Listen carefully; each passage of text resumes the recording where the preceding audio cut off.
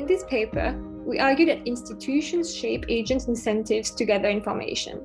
So for instance, the specific rule used to assign students to school is very likely to impact how much agents wants to learn about the different schools available to them.